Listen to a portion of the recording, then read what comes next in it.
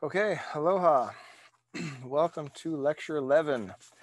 We are going to discuss the second half of the central nervous system development. We're going to cover the spinal cord and the peripheral nervous system. So it's kind of the beginning and the end of the chapter. We did the middle part already. I know, sorry. It just makes more sense to me if we start at the top and work our way down and out. So that's the way I formatted my lecture. Now, I'm on babysitting duty today, so I've got my little 10-month-old here next to me. It'll be interesting to see how recording this lecture goes with him here. He might have some things to say. We'll see. But he's sitting there next to me, just kind of staring at me all cute-like at the moment. So if you hear baby noises in the background, I make no apologies because I love my children. So just like we did in the brain, we are going to start by covering a little bit of the basic anatomy of the end product. So we're going to start with, we have first the spinal cord, right? The spinal cord here. We have then the peripheral nervous system, which is divided into two parts. We have the somatic nervous system that is mostly involved with your sense of touch and movement, sensation and movement. And then we have the autonomic nervous system, which is primarily involved with, organic stuff, your heart, your lungs, your liver, your spleen, your organs, and tissues. So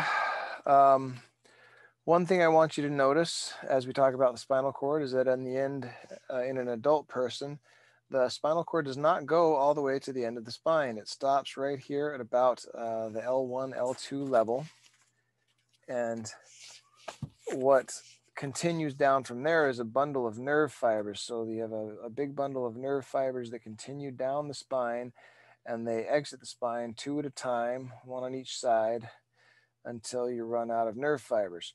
So somebody looked at this structure right here, some PhD student long ago, and thought, that looks a little bit like a horse's tail to me. So they named that structure the cauda equina, which is Latin for horse tail. Now, if you look at a cross section of the spinal cord, it's going to look something like this. The colors won't be quite that distinct, but I can actually tell you from experience, yes, this middle part is much darker and this outer part is much lighter in color. So this center part in here is the gray matter of the spinal cord. And of course, the gray matter is where cell bodies live, right? Cell bodies live in the gray matter. Out in the periphery here is the white matter, and the white matter, just like is the case in the brain, is all full of axons, bundles of axons called nerve tracts.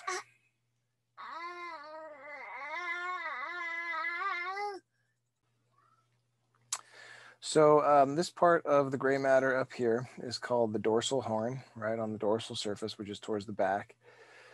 Down here we have the lateral horn and the ventral horn. And then through this area right here, this is called the gray commissure. And then out here we have the dorsal nerve root, the ventral nerve root, and these guys come together to form the spinal nerve when they merge. Also, this dorsal root ganglion is where the sensory nerve cell bodies live that are coming back to the spine from the body. Here at the back, we have this posterior median sulcus. And then up here at the front, we have the anterior median fissure. So these guys are butted right up against each other. So it looks kind of like a sulcus in the brain, like the sulci and the gyri in the brain, right? Down here, there's a tiny bit of space between them. So they call that one a fissure, or a fissure rather than a sulcus. Now, what these guys do is here in the dorsal horn is where all of the incoming nerve synapses happen, right? These are cell bodies for visceral sensory nuclei and somatic sensory nuclei, basically all the stuff that's coming in from the body back to the brain. Synapses in here, and it synapses with one of these afferent spinal tracts that go straight up to the brain. So one neuron that's associated with, sensation or whatever it is that's coming in, uh, this neuron synapse is in here with another neuron that then goes up to the brain, right? Down here in the lateral and the dorsal horn, we have efferent. So these are efferent nuclei, right? And this is where cell bodies live of nerves that are going out to muscles and glands and so on. So there's a nerve that comes down from the brain, down the spinal cord through one of these white matter tracts, and then it synapses with another neuron in this gray matter, which then goes out to the muscles, so on and so forth. The part in the middle here, the gray commissure, there are no nuclei in there. What the gray commissure does is it connects the two halves of the spinal cord. So as afferent signals come in here, sometimes that signal needs to be relayed to here. There's a lot of reflexes that you have, such as, if you get burned, you jerk back. And that involves muscles on both sides of your body. And that happens before you think about it, because that happens at the spinal cord level. So that sensory stimulus comes in here, the gray commissure transmits it over to here, and then the reflex happens on both sides of the spine simultaneously. Right, so that's the whole purpose of the gray commissure, is to just connect the two halves of the spinal cord as necessary. So white matter does not have any cell bodies in it. It is strictly made up of axons. These are the wires that connect the different cells together. And the groups, the bundles of axons are called tracts. So when you get a whole bunch of, of these wires together, that's called a nerve tract. So these run from one area of gray matter, usually to another area of gray matter. I want you to notice that there are a lot more of these spinal tracts, a lot more of the axons in your spinal cord are devoted to stuff going back into the brain, these ascending afferent tracts. There's a lot more of them than the efferent tracts. And there's a reason for that, because you have a lot more information going back to your brain and than going out of your brain. And I also want you to notice that the bulk of these afferent spinal tracts are devoted to this sensation called proprioception. So for those of you that don't know what proprioception is your body's sense of where it is in space. So, for example, you can close your eyes and raise your hand, and you know that you're raising your hand. If you wiggle your fingers, you know that you're wiggling your fingers. This is proprioception. But there's a lot more to it. Only about 7% of that is conscious, and all the rest of it is unconscious. 93% of it you're not even aware of. Your brain is keeping track of every muscle fiber and every tendon and every ligament in your whole body. It knows the amount of tension on every muscle, whether it's increasing or decreasing, how fast it's increasing or decreasing, the length of every muscle, whether it's getting longer or shorter, and how fast it's getting longer or shorter. It knows the angle of every joint, whether that angle is getting bigger or smaller, and the rate of change of that angle. It's keeping track of all of this. And it sends an enormous amount of information through these tracks back to your brain. And this is really, really, really important, because your brain then uses that information to figure out the response it's going to make. It, as your feet touch the ground, your brain knows about the surface of the ground, and it knows if it's getting steeper or if it's, if you're going up or if you're going down, based on the angles and all this proprioceptive information. And then it decides which muscles to contract and how long to contract them for and how hard to contract them. So things like walking and talking, exercising, writing, all these things that you do relatively without thinking about it, or even things that you do while thinking about it, riding a bicycle, all this stuff is modulated by these afferent proprioceptive signals. Really, really, really important to chiropractors. Chiropractors have a huge effect on these afferent proprioceptive signals when we adjust people. We make sure that those signals are coming through clearly and that there's no interference and they're not garbled. And the brain, it's a supercomputer. And for those of you that have studied computer science at all, you know that if you send garbage to the central processing unit, you get garbage back out of the central processing unit.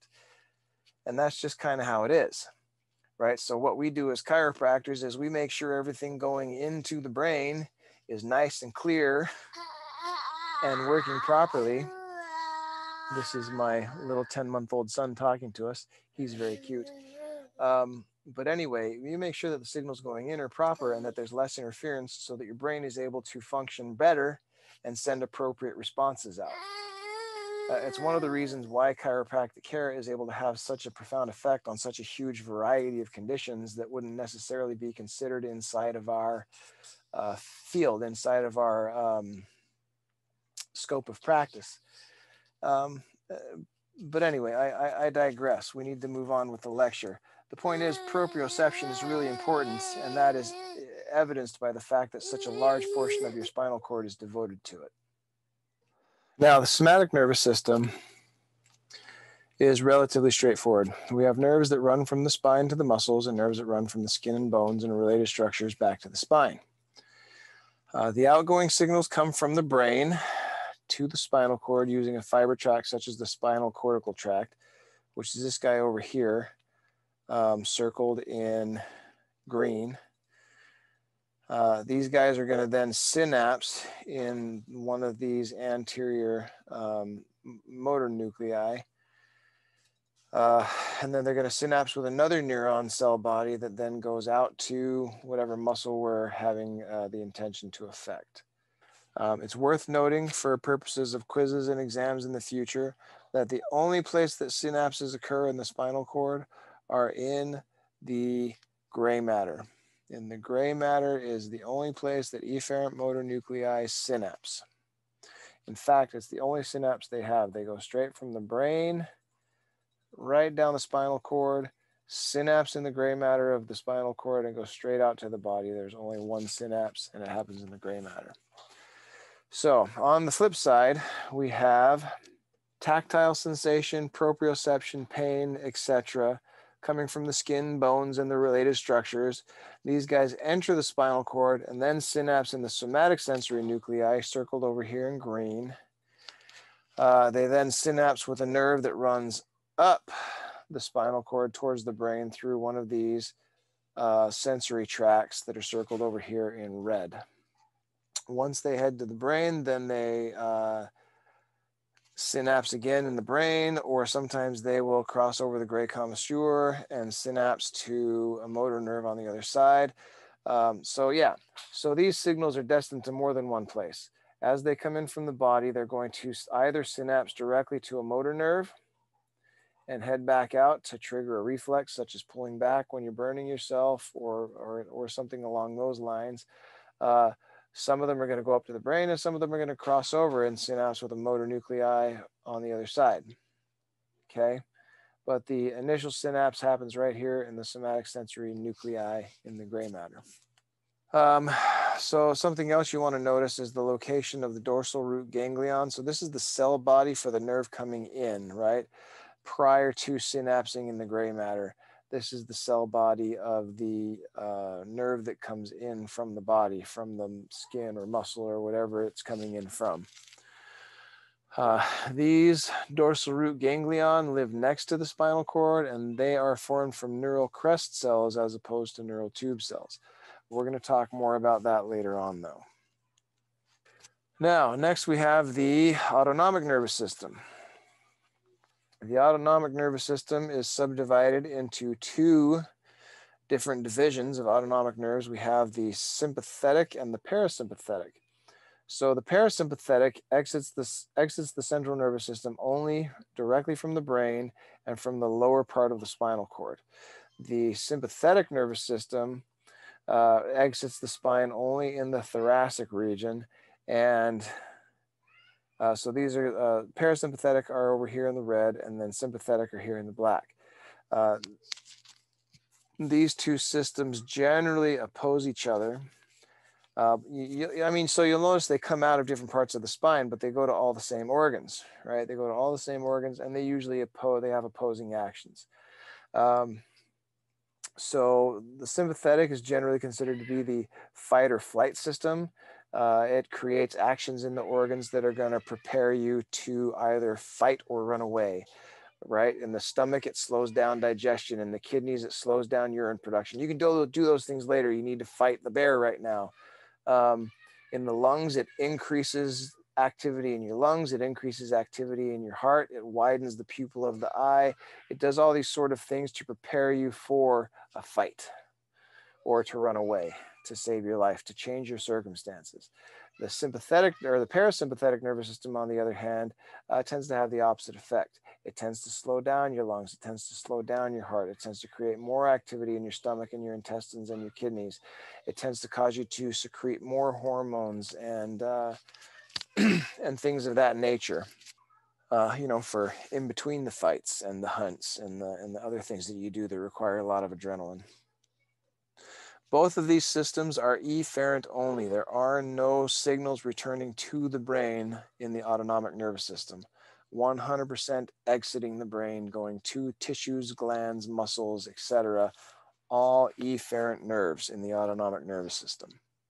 So the parasympathetic exits, like I said, directly from the brain or from the lower part of the spinal cord. And those nerves run out towards the organ or gland or tissue that it's meant to affect, and then they synapse somewhere near the point that it's meant to affect, right? So for example, if you've got this one that's going out to the lower intestines, the synapse will be somewhere near the intestines. Whereas the sympathetic trunk, the sympathetic nervous system exits the spine in the thoracic region, only in the thoracic region where you have ribs. As it exits, they come into this structure called the sympathetic trunk. And the sympathetic trunk is full of ganglia, which house cell bodies. So this is where the first synapse happens for the sympathetic nervous system. From here, it will travel out to the muscle, tissue, organ, whatever it's supposed to affect after it synapses relatively near the spine. Okay, so now that we've got a basic gist of where we're trying to end up, let's take a look at how this thing develops. All right. So as the neural tube starts to form, as it forms, really even as it's just starting to form, it begins to differentiate. As the cells differentiate, they start to organize themselves in a pretty specific way.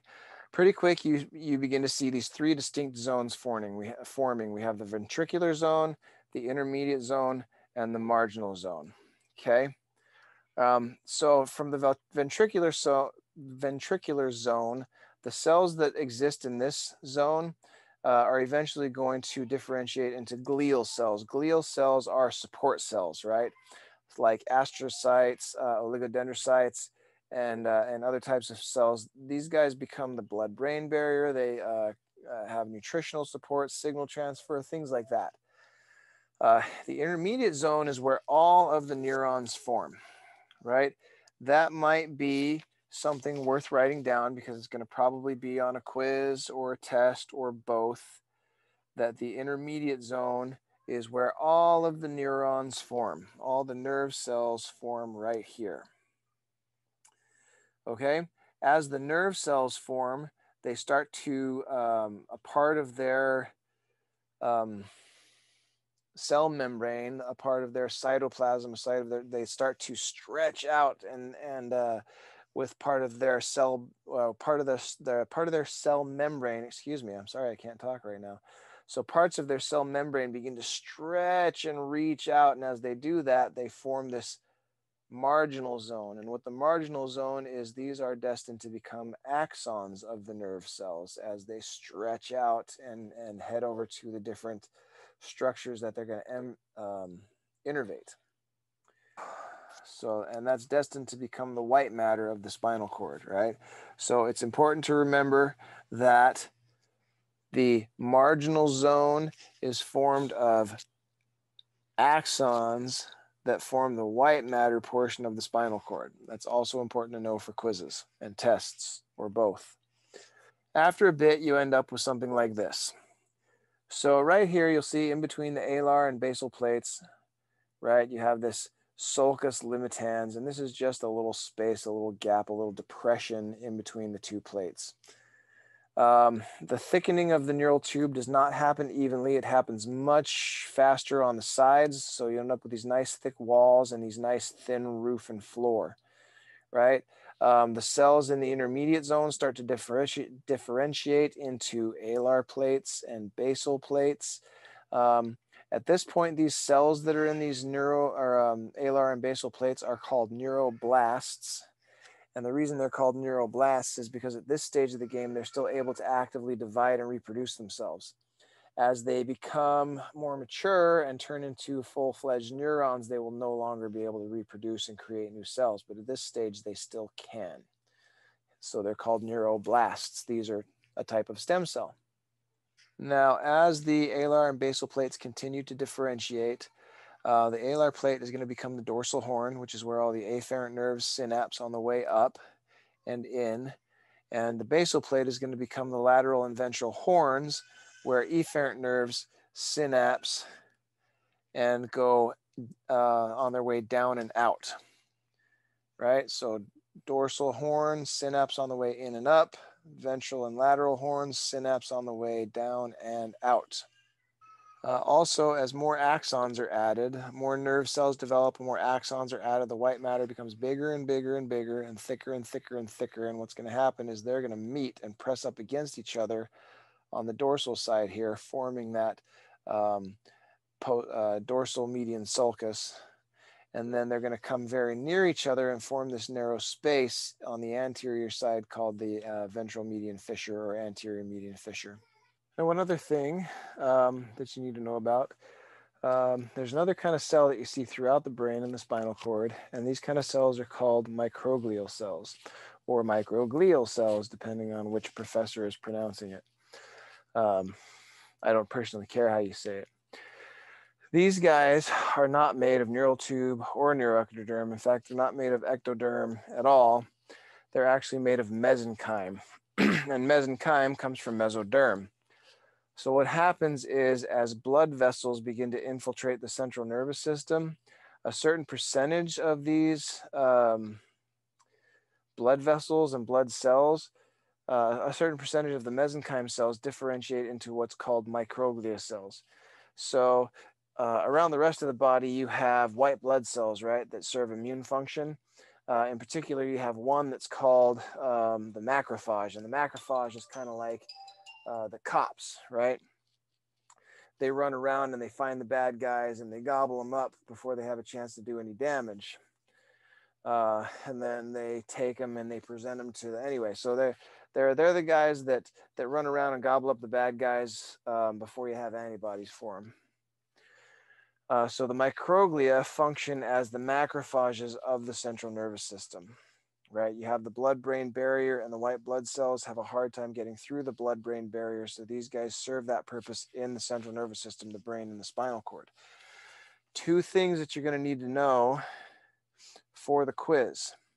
Okay, microglial cells or microglial cells, whatever you prefer, they are made of mesenchyme arising from mesoderm, not ectoderm. They are not made of ectoderm. They are made of mesenchyme. The other thing that you need to know is that in the central nervous system, they serve the same function as a macrophage.